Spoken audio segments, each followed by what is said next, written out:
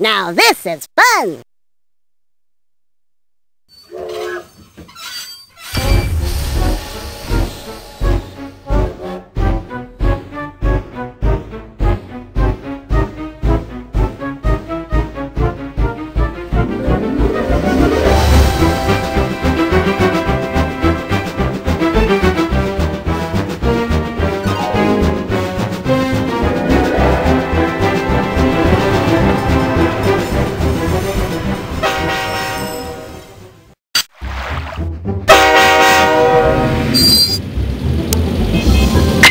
Quiet now.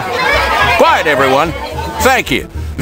The residents of Ultra Traintown would like to welcome you.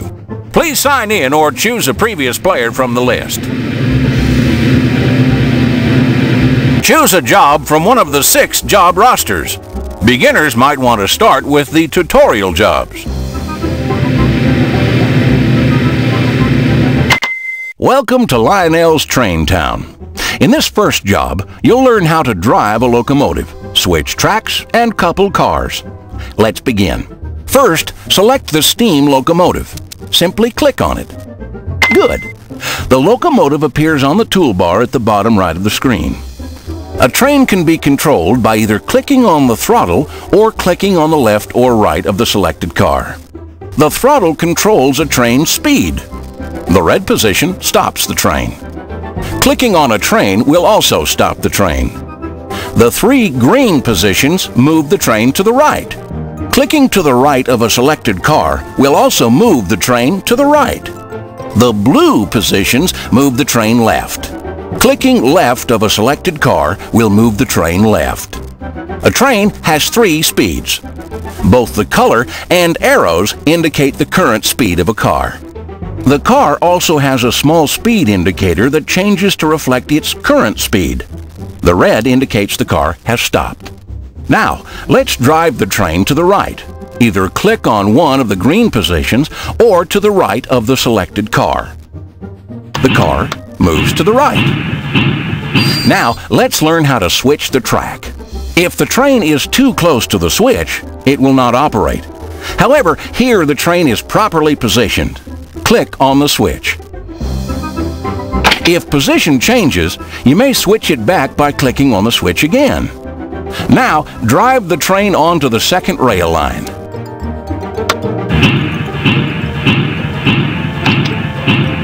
Switch the track so that the locomotive will back down the second rail line.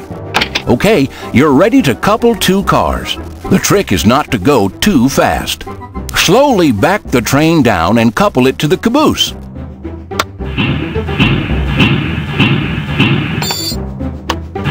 Great job! Not too fast.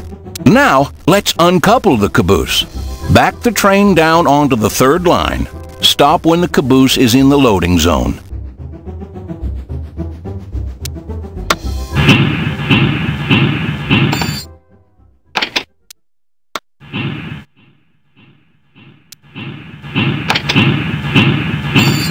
Okay, position the cursor between the coal tender and the caboose.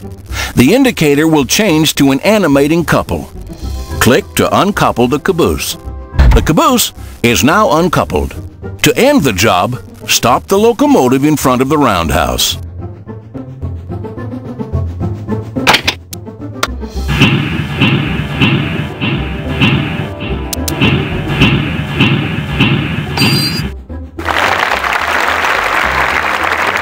Congratulations! You did it!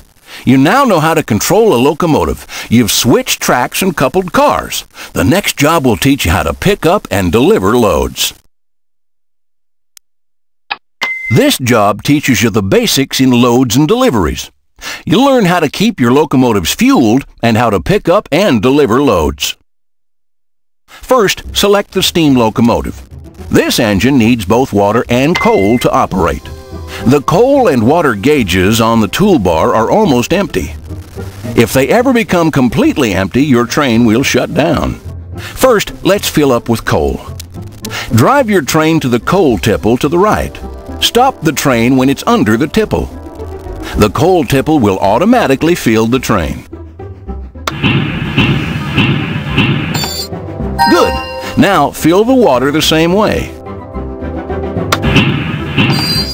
You've successfully fueled your steam locomotive. Keep a close eye on your engine fuel. If you run out, you may have to restart your job. Notice the small fruit icon above the farm. The green square around the icon indicates a load can be picked up. The red stop sign around the same fruit icon indicates a load needs to be delivered. It's your job to pick up loads, then deliver them where they're needed. Drive your train to the farm and stop when the refrigerator car is in the loading zone.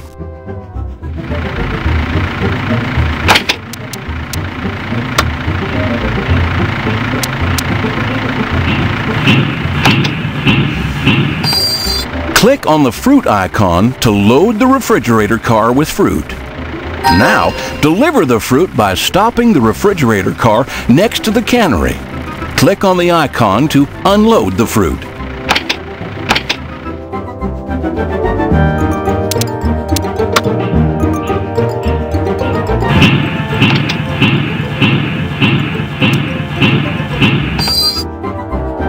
Great! Traintown residents will now be able to buy canned fruit. Next, we're going to learn how to use the map. First, to view the map, click on the Map tab on the toolbar. You can see a small blueprint of the entire track. Now, click anywhere on the map area. The game screen centers on where you clicked. To the right of the map are 3 buttons. The magnifying glass with a plus will zoom in on the map, making it easier to read. The magnifying glass with a minus zooms out. The button with the letter I will toggle the icons on and off. Use it to view the screen without all those cluttering icons. We're almost done with this job. Finally, let's pick up a few passengers. Click on the passenger locomotive. This locomotive is diesel, and it's almost out of fuel. Drive the passenger train up to the diesel filling tank. Stop the train when the locomotive is next to the tank.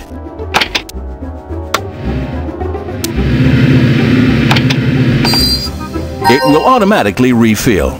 Now, pick up some passengers. There is a ×2 symbol next to the passenger load icon. This means that there are 2 loads of people who need to be picked up. Stop the train when the first passenger car is next to the depot.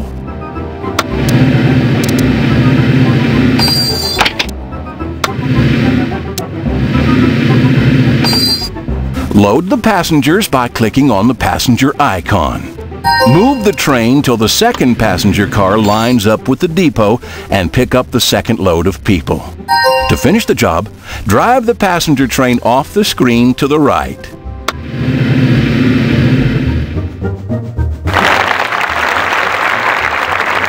That was some mighty fine work. You refueled both a steam and a diesel locomotive. You've learned how to pick up and deliver loads, and you've learned how to use the map.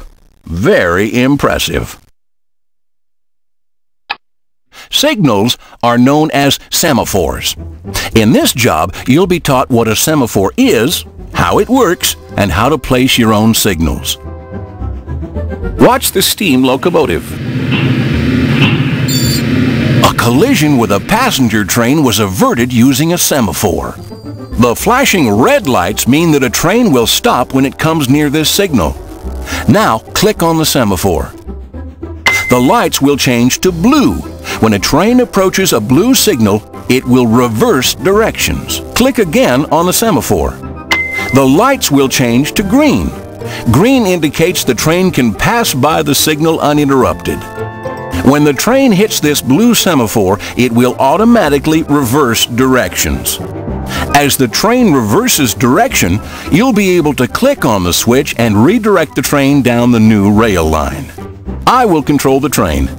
When the train approaches the blue semaphore, switch the track.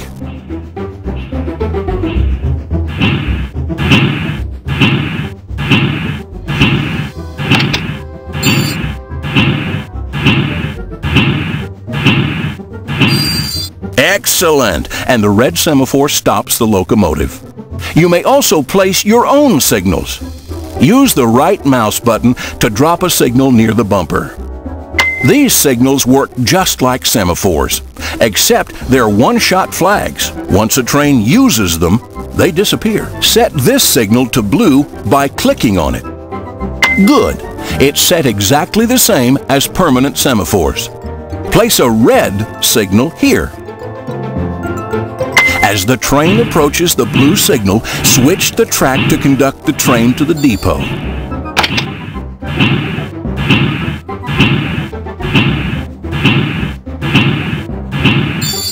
And that's it. Semaphores are used in a variety of situations, from railroad crossings that keep automobiles and pedestrians safe to sophisticated loading processes in real-world freight yards.